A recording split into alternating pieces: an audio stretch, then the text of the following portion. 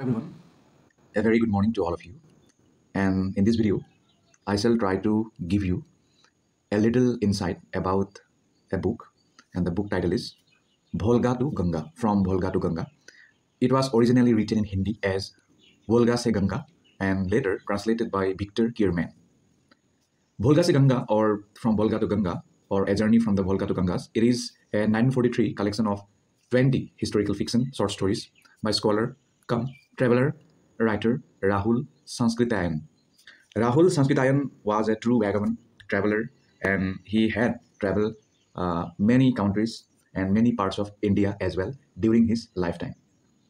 And he had traveled to foreign countries, land like Korea, Russia, Japan, China, and many more, where he had mastered the languages of these lands, and he was an authority on their cultural studies. So in a way, he was also a polyglot and polymath.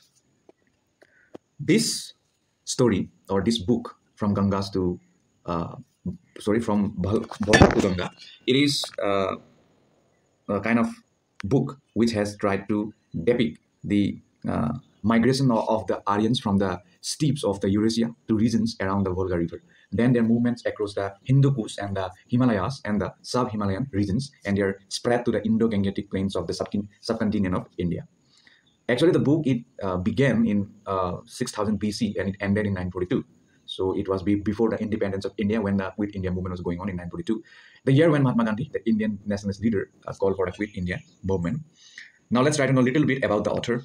Rahul Sankrityayan, born as Kedarnath Pandey on 9 April 1893 and died on 14 April 1963. He was an Indian independence activist, writer, and a polyglot who wrote in Hindi.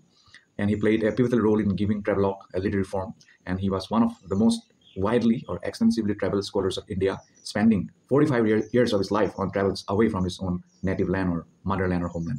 And Sankrityayan, he is often called the father of Indian travelogue for his extensive works of travel writing. I have already told you that from Volga to Ganga, it is about the history of Indo-European people who were later known as the Aryans, and the 20 stories that are included in this book all are woven over a span of 8,000 years and a distance of about 10,000 kilometers. The first story of the book, titled as Nisa, it is about caveman living in Caucasia, southern Russia, about 6000 BC, and the society or its precursors at the time was matriarchal, and so the story is named after the leader of the family called Nisa.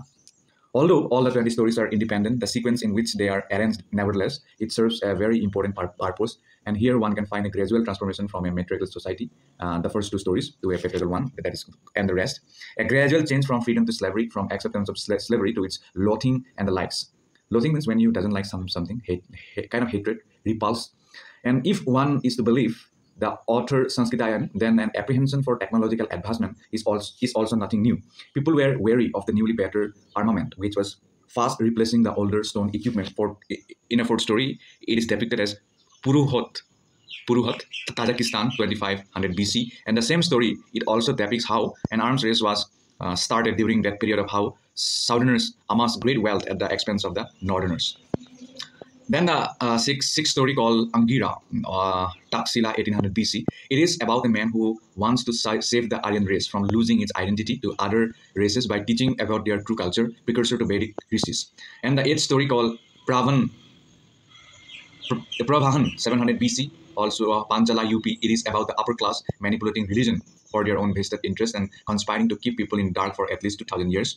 Here one can see how easily and frequently the Indians, the Mid-Easterners, and the Greeks mingle with each other in the times of Chanakya and Alexander by reading the 10th story, Nagat, who is about a philosopher classmate of Chanakya, which is about a philosopher classmate of Chanakya who traveled to Paris and Greece and learned how Athens fell to Macedonia.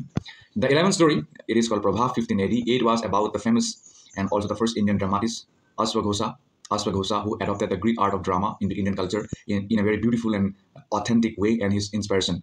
Then Baba Nuruddin, 1300, the 15th story is about the rise of Sufism. The 17th story, Rekha Bhagat, 1800, is about the barbarous rule of the East India Company and the anarchy it brought to parts of India. And the last story, it is called Sama, Emir Sumer, maybe, 9442. It is about a man who goes on to fight the Japanese because he wants Soviet Russia to triumph for this nation. According to him, he is the only hope left for the humanity.